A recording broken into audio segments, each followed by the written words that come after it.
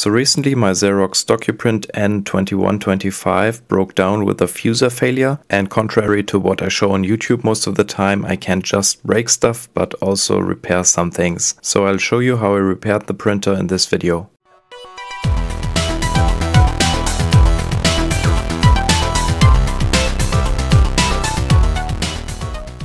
So before starting with anything, the first thing we should do is take a look in the service manual. There are two reasons why I really like these office type printers. One is because they have excellent Linux support, and the other is that they usually have service manuals available, and those are invaluable when repairing a printer. The error we are seeing is U4 fuser failure, and we look in the table of contents to see where this error is described. It's in 224.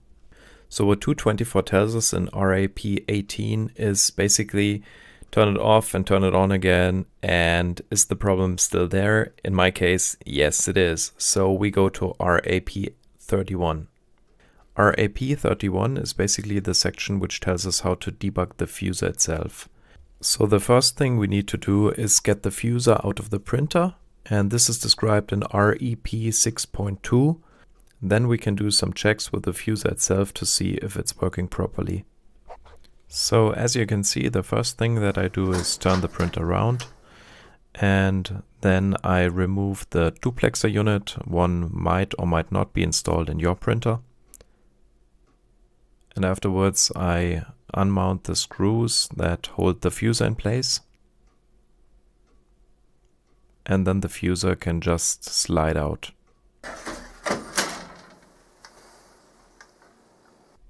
So there are two checks in RAP 31 mentioned. One is measuring the resistance of the NTC, which needs to be between 7K and 380 kilo ohms. And as you can see, the resistance is well within the acceptable range in my case. I also checked the resistance of the fuser heat rod, which for the 220 volt version is between pin 1 and pin 3. Unfortunately, I recorded that out of frame, but the resistance for the fuser heat rod was 7 ohms in my case. The manual says that this should be below 5 ohms, but I'm guessing that this refers to the 110 volt version, and that it's okay if this resistance is a bit higher for the 220 volt version. Since both resistances of the fuser heat rod and the NTC were okay directly at the fuser, I proceeded with the instructions given in RAP 31. Those are to open the left interface cover and check those both connections at the PCB side.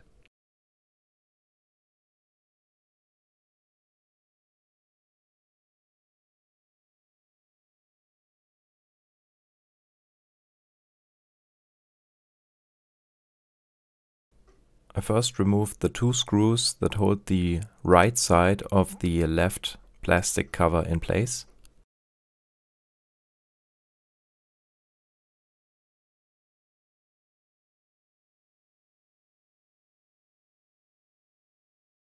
And below that is a metal plate which is held in by 6 screws, which I removed.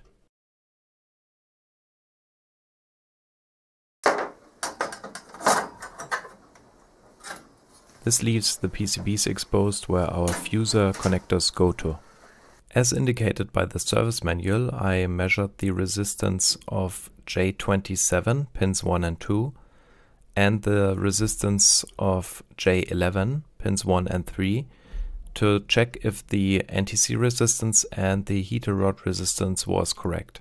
As you can see in the video, both are in spec, so the NTC resistance is around 200 kilo ohms and the heater rod resistance is around 7 ohms in my case. So this left me a bit puzzled, because in the static case everything was in spec, yet this part seemed to consistently fail in my unit. Unfortunately, right around that time my camera cut out, and the interesting debugging that happened is not shown on video. But since what happened in my unit could also happen in other printers, I thought this was a worthwhile video, even though the interesting part is not on film. So I thought I'd show the interesting parts of how I debugged this problem in theory. Basically what the fuser is an NTC, which is a temperature dependent resistor. The hotter it gets, the smaller the resistance gets, of around 200 kilo ohms. And that one is in one case together with basically a lamp. It's basically a halogen lamp of 500 watts. And they both have contacts at the fuser. Those are the ones that we measured first, and go over here and go over here. So we checked here and checked that the resistance here was around 7 ohms and the resistance here was around 200 kilo ohms, which is all fine. So then we opened up the left side of the printer and exposed these contacts, J27 and J11, and measured at those contacts to check if the wiring to the fuser was wrong. And also we had here 200 kilo ohms and we measured down here 7 ohms. So everything was working as expected. But still the error continued to show up. So something had to be wrong with the unit. And there really isn't much that can go wrong. So what I did is I cut both wires at this point here and I connected a 230 volts AC light bulb in parallel to here to be able to see when the fusers actually lit up. And I connected my multimeter up here, measuring the voltage, because in operation, the printer measures the resistance of the NTC by using a ADC, which measures the voltage across this resistor. So the values that I got, they depend on how the ADC circuit is all laid out, but they give me an indication of what the ADC would read.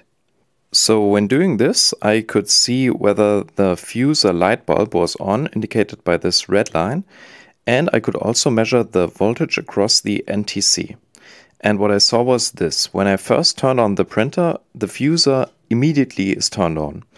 And so after some thermal latency, the voltage that is initially about 0.6 volts for my fuser starts to drop, as we expect. So we already know that the fuser is doing its job, it's heating up. So it's heating up, it's heating up, it's heating up, the voltage is going down, the resistance of the NTC is going down. And I saw the curious thing that at 0.06 volts roundabout, the voltage suddenly started to jump up right to 3.3 volts. After the voltage jumped to 3.3 volts, the fuser immediately turned off and it never turned on again back after that. So this basically indicates that the NTC goes open circuit at this point in time, because the 3.3 volts very likely are the supply voltage of the ADC board, and if the resistance is open circuit, it's basically infinite, and this means the full voltage drops over this resistor. So luckily, whenever I disassemble hardware, I tend to keep everything as replacement parts. And from actually one of my previous printer videos, I also got the NTC of one of these printers. And as the luck would have it, the NTC model is the exact one that is used in my Xerox printer, down to the actual connector that is used to connect it up. The leads were a little bit longer, but that was no problem at all. So I was able to replace the NTC and see how the waveform looks with the replacement NTC. And for my replacement NTC, this is about how the waveform looked. So we started also at 0.6 volt when the device was turned on, and the voltage decreased, but it decreased below 0.06 volts, roundabout to about 0.03 volts, where the fuser turned off. So basically the heating was turned off and the temperature started to decrease again. And at 0.04 volts or something like that, the fuser turned back on and it went down again and it turned off and on. So basically what we have here is some temperature regulation. Above a certain voltage threshold on the NTC, the fuser light turns on, and below a certain threshold, so when the temperature is too hot, it turns back off again, and it basically holds its temperature that it needs to have. So this is the NTC that I removed and that is defective, and I've removed the casing of the plug here so we can test if it really is broken. So to test the NTC, what I will do now is I've connected it to my multimeter and I'm measuring the resistance of the NTC, and I will heat it up using my reflow station.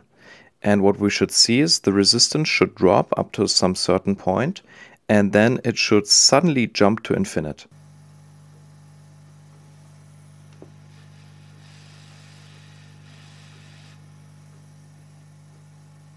This was a bit too quick, I'll demonstrate this again.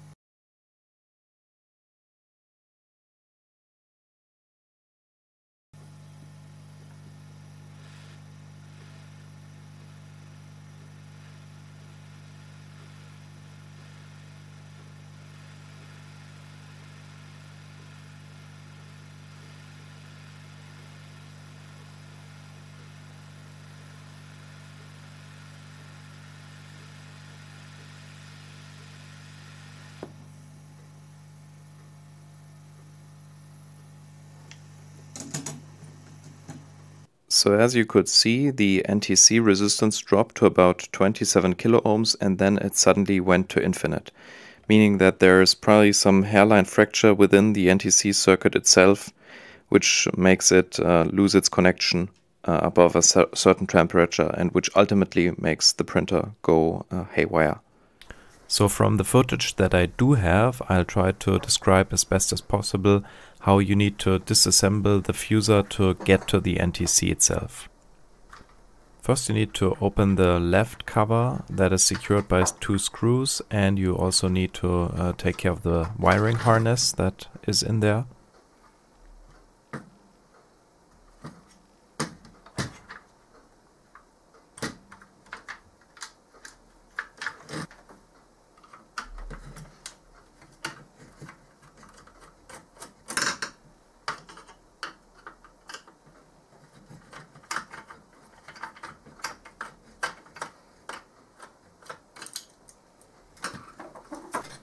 Then you will need to take off the right cover, which is also secured by 2 screws.